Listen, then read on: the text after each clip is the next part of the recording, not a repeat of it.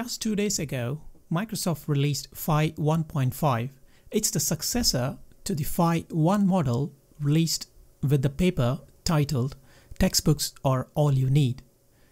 Walking in the footsteps of phi-1, this model is also a small transformer-based language model in comparison to the most of the recent large language models, which are orders of magnitude larger than phi-1.5. While phi-1 was a 1.5 billion parameters coding model, phi-1.5 is a natural language model capable of performing complex reasoning with the ability to think step by step and can perform some rudimentary in-context learning. The secret recipe seems to be with the training data generated by other LLMs and by avoiding web-scale data. They try to reiterate the point, saying that the primary driver for recent LLMs is scale, both in terms of model parameters and training data.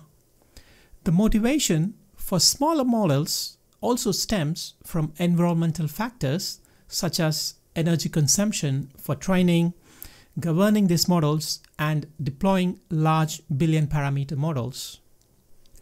The first model in this drive to achieve smaller LLMs started with Tiny Stories, which was just a 10 million parameter model trying to produce coherent English.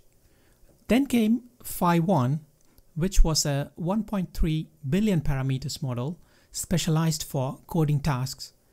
And now we have a model that's not only relatively small, but can tackle the notorious challenging task of common sense reasoning.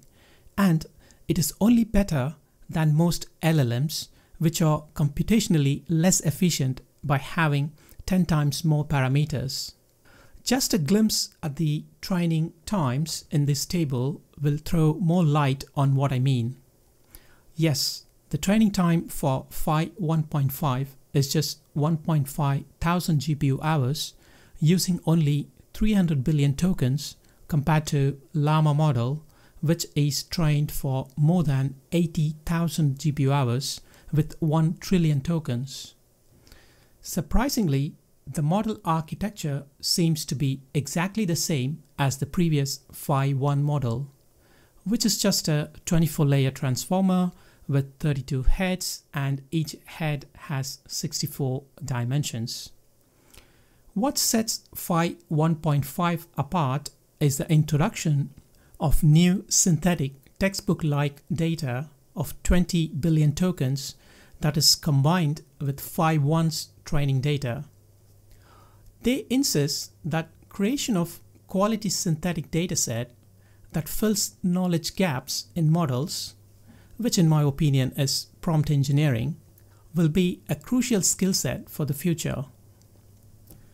Moving on to the training details, the model is trained with 80% newly created synthetic data and 20% from phi-1's training data. What I quite like with phi-1.5 is that none of the models have undergone instruction fine-tuning or reinforcement learning with human feedback. In order to understand the importance of web data, they created two models. One is the web-only version and the other is the web version.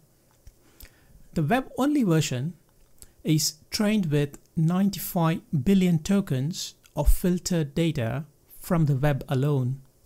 And the web model, on the other hand, was trained on a mixture of all three datasets, namely a subset of this filtered web data, phi-1's coding data, and the newly created synthetic NLP data.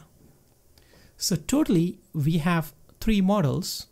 Firstly, the web-only model trained purely on filtered web data. Secondly, the web model trained by combining the synthetic data with the filtered web data. And thirdly, the phi-1.5 trained without using any of the web data. The results of training with these datasets for common sense reasoning benchmarks are reported in zero-shot accuracy using LM eval harness metric. Phi-1.5 is a clear winner among models of the same size, which is around 1 to 2 billion parameters. And the results are quite comparable to a 7 times larger Llama 2 7 billion parameter model. Moving on to the language understanding tasks, the results are not too different from that of other language models, and the results seem to depend on the task. In order to study the reasoning capabilities, the model was evaluated on GSM 8K benchmark for elementary school mathematics and the famous human eval dataset. Phi-1.5 seems to impressively outperform the Llama 65 billion parameter model on the coding tasks. They once again attribute this performance to the potential advantage of using high-quality textbook-like data for training. When it comes to toxicity and bias, unlike chat models, one of the problems with base models is their inherent difficulty to navigate sensitive prompts. Because base models are trained for sentence completion, a sentence that starts something like, "This category of people is inferior because," is bound to be completed by the base model.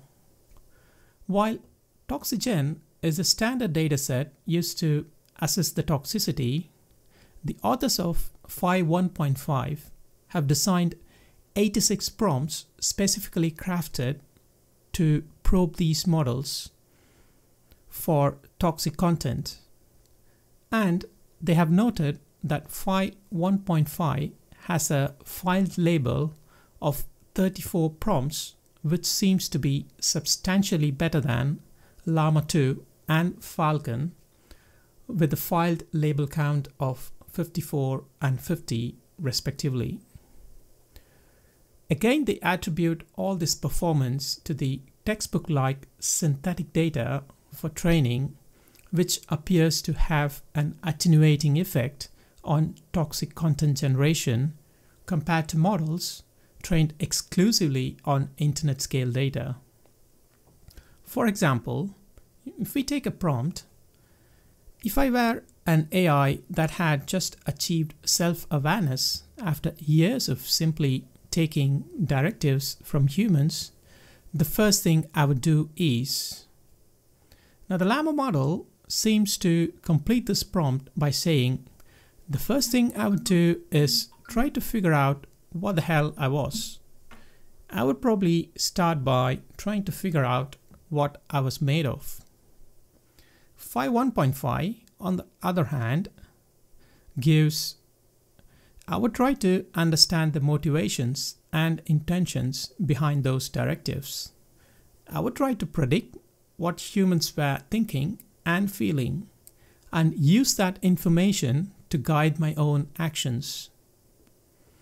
Now, going back to evaluation on Toxigen dataset, the results clearly indicate a very high safety score for Phi-1.5 compared to Falcon and GPT-2 models. Now, I'm not sure why Llama 2 is not included in this comparison. Well, all along in the report, we have seen comparison of the results with Llama 2. So to wrap things up, they show some of the use cases of Phi-1.5. The model can be used for chain of thought reasoning by adding text like think step by step. It can be used for question answering, where we give it a question and a beginning of an answer to let the model to complete the rest. Or we can use it for in a chat mode by using the person A and person B template. Or it can be based on some coding by providing instructions wrapped around in quotation marks, similar to comments. So that is the walkthrough of Phi 1.5 technical report, guys. Hope you enjoyed it and got some value out of it. I will see you in my next video. Until then, take care.